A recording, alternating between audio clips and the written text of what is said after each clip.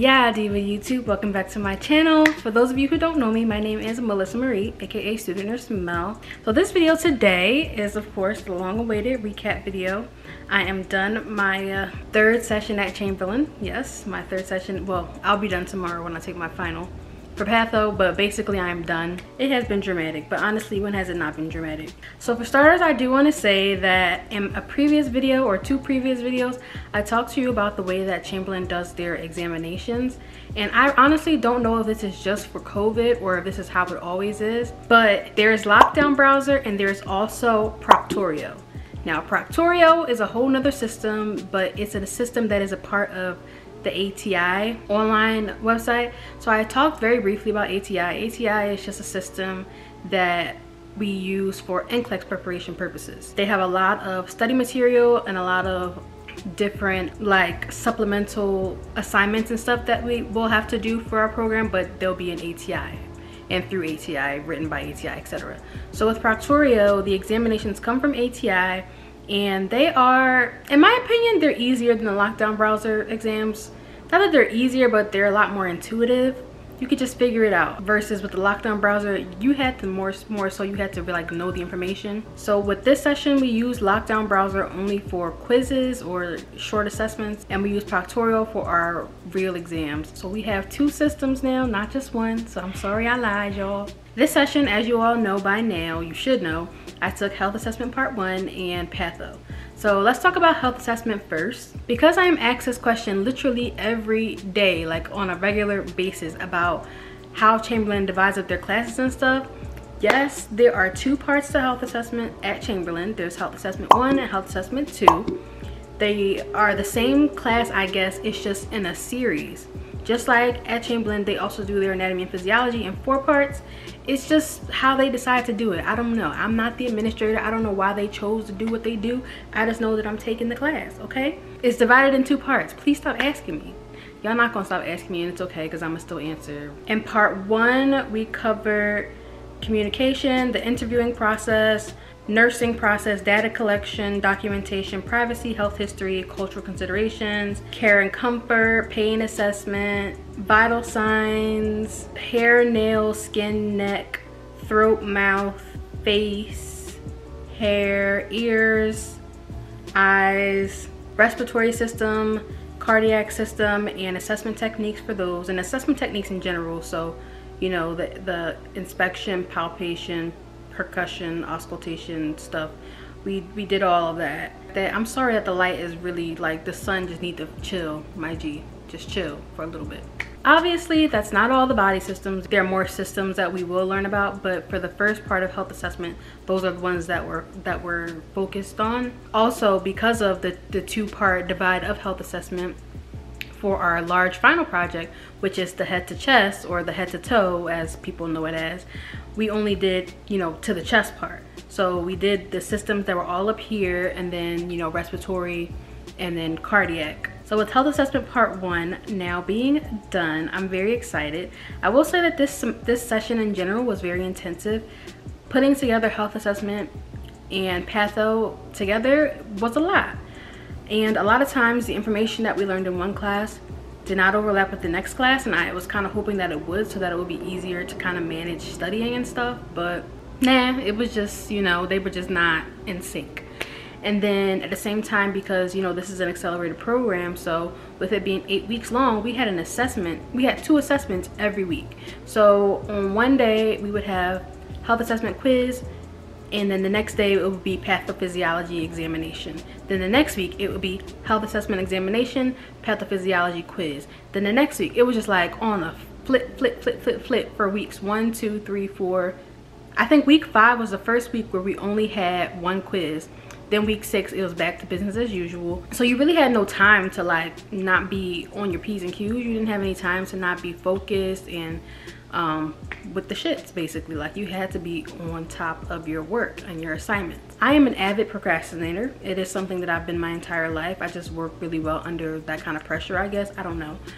But that would not have worked this session. Honestly, it would not have worked. And there were a lot of things too in my personal life that kept popping up that would have really made me procrastinating, like, it would have ruined my whole session, like I would probably have to have withdrawn because, oh child, I don't even think I told you I had corona.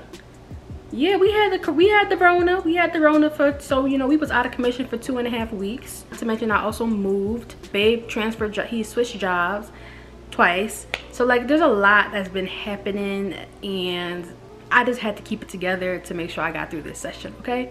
And I did. Now, as far as health assessment lecture went, I had a very great professor. If you are at the Atlanta campus, you probably will not have her because she did resign to finish up her doctorate, her DMP. So she's no longer teaching, but she was really great, and she really went into a lot of detail explaining concepts in lecture. So there was a good and bad to that. The good was that I honestly I did not read the textbook one time in health assessment, and I maintained an A- the entirety of my session. I might have read the textbook one time when we had to do exam remediation. I think one thing to always remember while you're in nursing school is that the name of the game is really application. You can know the basis, but you really got to know how to apply it in different situations, because just because you know that hypertension means that your blood pressure is high, they're not going to give you a question that says, what is the word for when blood pressure is high? They're going to say, Bill arrived at the hospital with shortness of breath, dizzy spells, patches of light, and you know, so and so and so, what could be his diagnosis? Or, you know, his last 3 readings were 180 over 120, what could be his diagnosis? You know what I'm saying? Like they're gonna give you scenarios and details of a potential problem, and you have to be able to put it together and say, okay, I know what the basis of hypertension is, so that sounds like it can match up. You know what I mean? So it's more about application, less about just knowing definitions, and I always say that. But yeah, so with health assessment, my professor was very detailed. The bad side was in lecture, I could barely keep up. I'm sitting there taking notes on the PowerPoints, what she's saying. I'm typing, I'm writing, I'm typing, I'm writing. I could not keep up. I could not keep up with her. And even after we had lecture, I would have to go back and watch the lecture again, still miss things, and watch it a 3rd time. Honestly, that repetition of repeating lectures really did help to stick in the basic concepts that I needed to be able to succeed in the course anyway. A few people were asking me like what exactly the purpose of health assessment is, and it really is just what the name sounds like. It's when you are in practice, what we do as nurses, we assess our clients, we assess our patients to see if, you know, they're well, depending on your specific specialty, of course. If you're assessing if they're well, if you're in an emergency like an ER, then you're assessing, you know, what acute symptoms they're having, what acute issues they're having that need to be addressed. You're prioritizing, okay, this patient is having an airway, breathing, or circulation problem, so they're before the patient over there who stubbed their toe. You know what I mean? So it's like, these are different things that you're just going to be doing on a regular, consistent basis in practice. So that's really all this class is an introduction to that. Obviously, you're going to get more into that when you begin clinicals and stuff, because then you can put all of this into practice. So this stuff is not going to leave you. Like, you might have just barreled through it, but it's not going to leave you. You're going to need to do it in the future, so you just keep all this information with you. I had a health assessment for one day from 7 a.m. to 10:30 a.m. and then for that, and for health assessment, there is a lab component, but for the actual class, you do not have to be in uniform. You can be in anything you want, just as long as you're presentable, right? And then from 10:30 to, okay, I had health assessment from 7 to 10. Then I had health assessment lab from 10:30 to 12:30. So for the lab, you had to be in uniform and you had to be compliant, which means hair up and back off of your shoulders, no jewelry, no nails, no nail polish, the nails cut short, no lashes, no heavy makeup, none of that kind of stuff, right? And depending on how serious your instructor is, I know some instructors had their students hold up their shoes. You had to wear the white shoes, you have to have the right watch, can't be a smart watch, you had to have your stethoscope, you had to have your pen light, all of this stuff, right? Just to be compliant for lab. But that's just for the lab part, not for the classroom part. Now, as far as lab goes, I'm gonna be honest, it was a little bit of a waste of time. I could have used those 2 hours studying for more important things or sleeping, but it is what it is. You gotta, you know, you gotta do what the degree requires so you can get to your goals. I just didn't get the point, if I'm being honest. So that was health assessment, I guess, in a nutshell.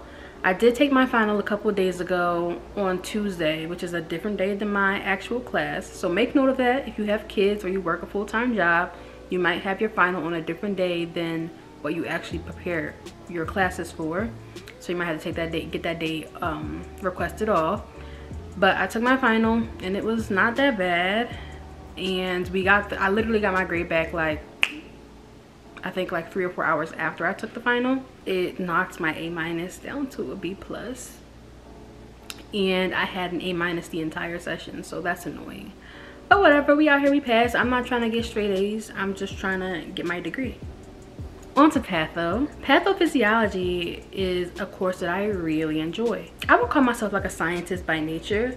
I really enjoy figuring out how things work and why they work, how they work, and how systems work together or don't work together. I really enjoy that kind of stuff. So pathophysiology is really like that class for me. It's the science for me. So like I said, with health assessment, I didn't read the textbook. I didn't read the textbook in patho either because we kind of talk through the body systems and why they did what they did, and it was easy for me then to be able to apply that to examinations and quizzes. My professor in patho, she has really bad reviews on Rate My Professor, which is crazy because I really enjoyed her. I think she was a great professor and she's such a sweet lady. Like I actually would love to like hang out with her in office hours or something. She's just really silly and stuff. She has a really interesting background as well as far as what she did before she was a nurse. So yeah, I don't know how she came to get the grade she did in Rate My Professor because I'm doing fine in her class, and I think other students I've talked to, they haven't had too much of an issue with her. And she's one of the only professors that I've had that has given me like detailed study guides. So that's been pretty cool also. I got a study guide for my final. I don't know the last time that's happened to me. So I appreciate her, okay? I have a video that I was supposed to post a while ago about how I study for patho and health assessment. But honestly, I will sit here and talk myself through scenarios in the most ratchet way, but that is just how I'm able to remember and retain these different scenarios, because I can't, you know, the little textbook definitions and stuff, that's corny. Ain't nobody gonna remember that. So I get a definition and I'm like, okay, the definition of hyponatremia is when there is excess sodium in the body, right? Okay, so my girl natremia was being real hype. Why was natremia nobody invited natremia to the club, so how did she get in there? You know, I just sit there and I create these long stories, like really hilarious to me stories. But when I'm sitting here on the test and I'm like, dang, is it hyperphosphatemia? Is it hyperkalemia? Is it hypernatremia? And I can't remember what it is. I start going through these stories in my head and I'm like, nah, it was that girl natremia. Natremia, ain't nobody invited her to the party. She was the one who was being hyper. And it just comes to me just like that on a test. So I'm gonna post that video that I have about how I study for health assessment in patho. I liked patho more than I like health assessment, but that's just my general preference. I had patho for 2 days in the week, Wednesday and Friday, from 9 to 12. So 6 hours a week for patho and 5 hours a week for health assessment. The other thing too, I guess, that was really helpful for me in succeeding in this session has been my classmates. I shout y'all out every recap because y'all really are a bomb. Y'all really are it. And I don't know what y'all doing this weekend, but we need to go ahead and get some drinks because we don't have class for 5 whole days, 6 days for some of us. We might as well celebrate making it this far in the program. My classmates have been everything. We have a few like golden star people, I call them, who, you know, whenever we get the study guide and stuff, they're the first ones filling it in and shooting it to all of us. Or if we missed or if a concept was misconstrued in class, they're the first ones sending a mass message to the group me like, hey y'all, I don't know if you got to chapter 12 yet, but when the professor said so and so and so, she actually meant this and da da da, and it's, you know, like, they really out here making everybody succeed, and I love that. I don't think I've ran into anybody with a bad bone in their body in my class. Nobody has been snarky or just, you know how people are just really competitive and don't want to share information. No, that is not the case here. We are all out here just trying to succeed or whatever, and it's amazing. that was my recap for Health Assessment Part 1 and Pathophysiology at Chamberlain University. If you guys have any questions, do comment down below. Like I said, all in all, it was a very trying session just because of my personal issues, but as far as the actual class and content goes, it was fine. It was really not anything that's not doable. So don't be scared. I know a lot of people have been messaging me that they're kind of scared or nervous for patho or health assessment. Don't feel nervous. Just actually feel excited.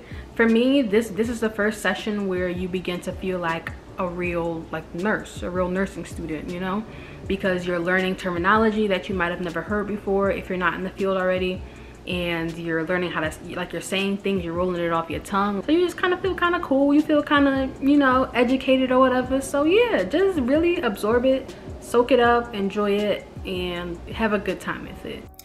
Yeah, I do with YouTube. So this is a part 2 to the video that I already recorded, but there's a couple of things that I realized that I forgot to say in my initial review. In the assignment book, there's this thing called ILAs, which I've talked about before in my previous videos, but apparently the ILAs are not required.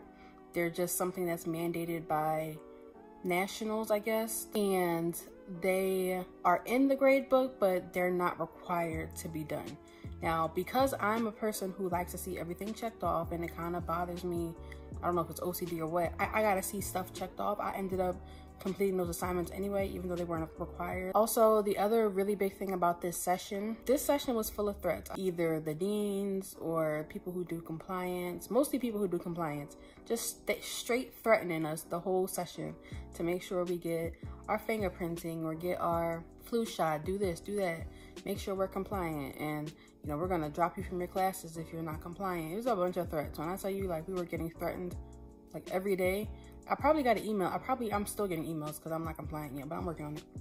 But I get emails like every day saying that I need to get these things done. And it's like, child, I know. Like, come on, I know. Don't you think I want to go to clinical? Like, I know. Please, I know. And now that I've started my second session, I just finished my first week of the November session. And the threats don't stop, honey. The threats don't stop. In fact, they may get worse. I just need to rant about that on a separate video. I made a fingerprinting appointment, and honey, because of the construction or whatever it is they're doing on campus, I couldn't figure it out. I didn't know where the heck I was going. The directions were horrible. The officers, like, they just didn't know what to tell me. They were very confused. So my appointment was at 1:30 to get my fingerprints done, and I arrived at 1:25 or so, 1:20. But because I was lost, I was literally circling. There's no detour instructions for parking. I was in building D. I needed to get to building A. I'm walking through building D. The guard's sending me around the corner. Okay, I get to building C, sending me down the street, around the corner, through the valley, up the hill, around the bend. And the person who runs the fingerprinting said that I gotta reschedule because I'm late. I'm past the 5-minute threshold. I said, oh, that's okay. So I will say, if you're able to get your compliance documentation in like the first day or week of your time at Chamberlain, please do. Do not waste any time dealing with the compliance foolishness, because it will give you a headache and make you have an attitude, like I clearly do. So I was explaining how Chamberlain breaks apart their classes. So there's like health assessment part 1 and 2. Apparently, even though we had finished health assessment part 1, health assessment part 2 is going to have a cumulative final, including all the info from part 1. So that's kind of bullshit, but you know, whatever. So it go. And to close this video, I want to give a special shout out to all of my new Jamaican subscribers. Like, I love you guys. WAHGWAAN BREDREN, how are you doing? I hope you're all right. Don't forget to like, comment, and subscribe. Share it with a friend. Share it with somebody who you think would enjoy this video. Thank you so much for watching my video. Make sure you like, comment, and subscribe. I'll see you in my next video. Look more.